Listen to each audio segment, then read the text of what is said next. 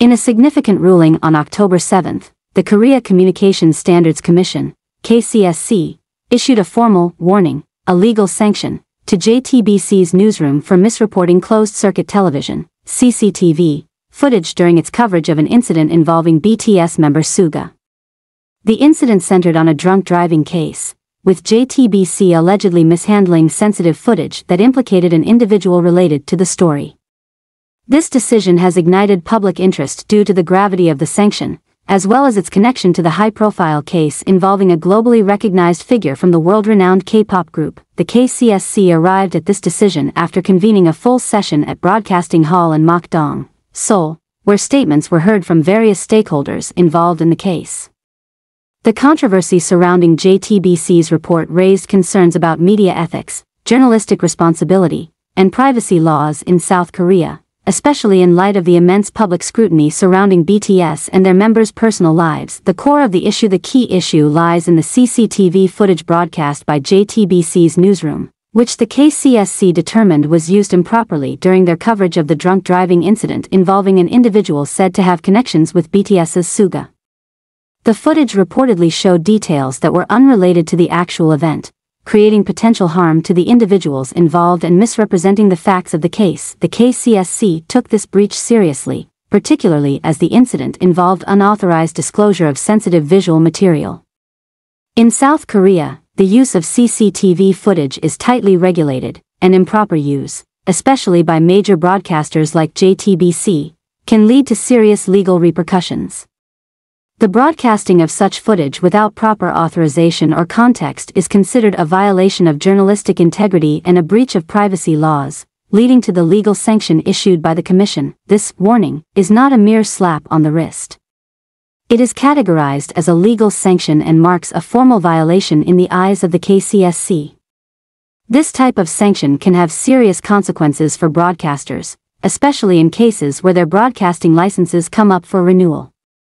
Repeated offenses or failure to adhere to broadcasting standards could lead to more severe penalties, such as program suspension or even fines. KCSC's decision process. The decision to sanction JTBC followed a meticulous review process. The KCSC held a full session where various parties involved in the case presented their statements. This included representatives from JTBC as well as individuals connected to the case. The Commission weighed the evidence and listened to both sides before delivering their final ruling. During the meeting, KCSC commissioners expressed concern over the increasing number of cases where CCTV footage was being mishandled by broadcasters. They highlighted the responsibility that news programs have when it comes to presenting factual, ethical, and respectful coverage, especially when the subject matter involves high-profile individuals like BTS members, who are often the focus of intense public and media scrutiny. The Commission also discussed how JTBC's actions could exacerbate the already heated atmosphere surrounding BTS's members, who have been under public scrutiny since their enlistment in the military. Misrepresenting the case in such a manner could further damage the trust between broadcasters and their audiences, as well as harm the privacy and reputations of those involved. Broader implications. The KCSC's decision is likely to serve as a precedent for how the Commission handles similar cases in the future. By issuing a formal warning to JTBC, the KCSC has sent a clear message to other broadcasters about the importance of adhering to ethical standards in reporting. The Commission emphasized that while news outlets have the right to report on matters of public interest, this right does not extend to violating privacy or misrepresenting facts. This is especially important in South Korea's current media landscape, where public figures like BTS are frequently at the center of news coverage. As one of the most popular K-pop groups in the world, BTS members face immense pressure from both fans and the media, and incidents like this one only add to the complexities of their public and private lives. The warning issued to JTBC serves as a reminder that the media must handle such stories with care, ensuring that their reporting is accurate, respectful, and lawful.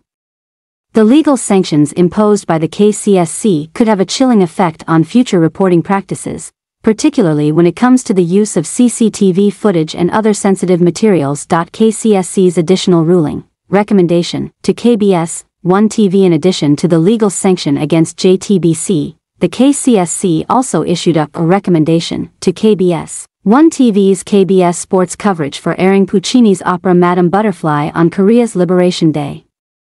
The commission deemed it inappropriate to broadcast the opera, which is set in Japan, on a day of significant national importance to South Koreans. Liberation Day in South Korea marks the country's independence from Japanese colonial rule in 1945, and the KCSC felt that airing an opera tied to Japanese culture was insensitive and potentially offensive to viewers. While the commission stopped short of issuing a legal sanction, the recommendation serves as a formal notice to KBS that such programming choices should be more carefully considered in the future. The ruling reflects the KCSC's broader mandate to oversee and maintain ethical broadcasting standards across the country. In the case of the Madame Butterfly broadcast, the commission chose a less severe penalty than in JTBC's case, but it still underlined the need for broadcasters to be mindful of the historical and cultural sensitivities of their audience. Legal sanctions and their impact. The legal sanctions issued by the KCSC fall into several categories, including warnings, corrections, program suspensions, disciplinary actions against those responsible, and fines. In the case of JTBC, the warning is considered a serious infraction, particularly because it can affect the broadcaster's standing when it comes time to renew their license.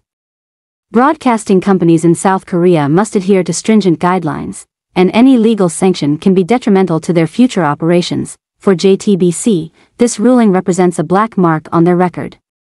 The broadcaster will likely face increased scrutiny from both the KCSC and the public moving forward. It may also prompt other broadcasters to review their own practices to avoid similar sanctions. The KCSC's rulings carry significant weight in the industry, and no broadcaster wants to be the subject of a formal sanction. The KCSC's decision also raises broader questions about media ethics in South Korea.